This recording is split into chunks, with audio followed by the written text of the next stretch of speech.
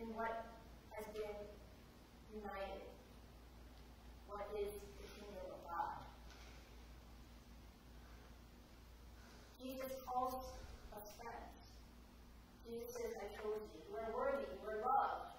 So I invite you. Abide in me. Love one another as I have loved you. This morning's scripture passage is a continuation from last week about Jesus being the vine and God being the vineyard and for us being the branches, right? And John ends this section and he goes back to bearing fruit. So it says, the other reason as to why we should abide is to bear fruit. And just like joy bearing fruit, good fruit, fruit that will last, is about connection. Staying connected to the vine, to stay connected to Jesus, to abide in Jesus' love. This is a call, an invitation to be close, to be near to the source of love. So that we can experience joy, that we can experience bearing good fruit for the kingdom of God.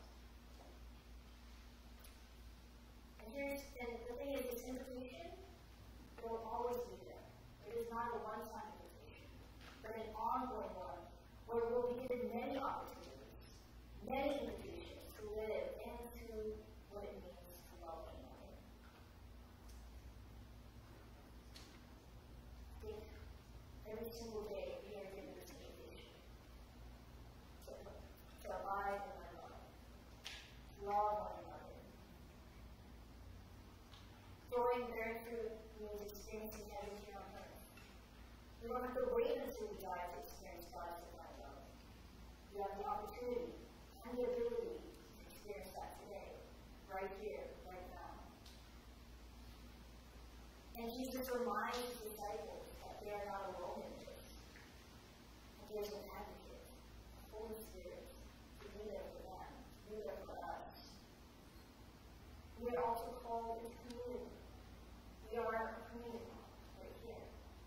We try to live into this calling, try to live into this invitation. But, Jesus isn't talking to just one disciple. He's addressing all of the disciples. So when he says, so that you may love one another, that you, it means all of you. It means plural. Loving one another is not meant to be done. Abiding in Jesus' love is not meant to be done. When things are done in community, in mutuality, in intimacy, by joy and peace. Jesus calls us friends. Jesus calls us friends. What does that mean for you? What does it mean when Jesus says, I call you friends?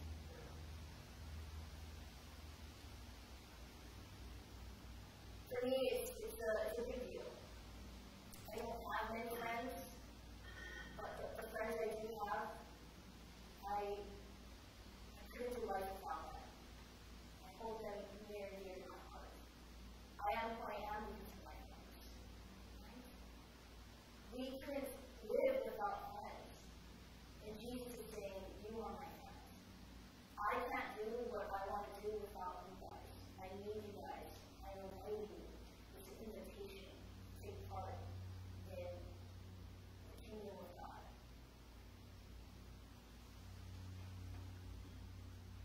That's how God sees us.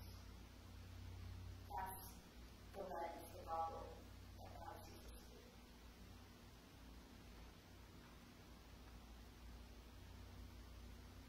And if that's the case, then I can't imagine that this is a conditional kind of love.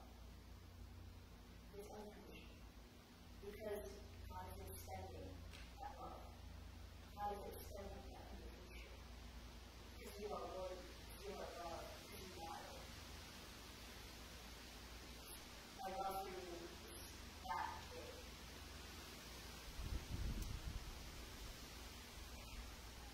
And the hopes of why Jesus calls his friend is just that we may just call each other friends, that we may love one another, that we may have joy with one another.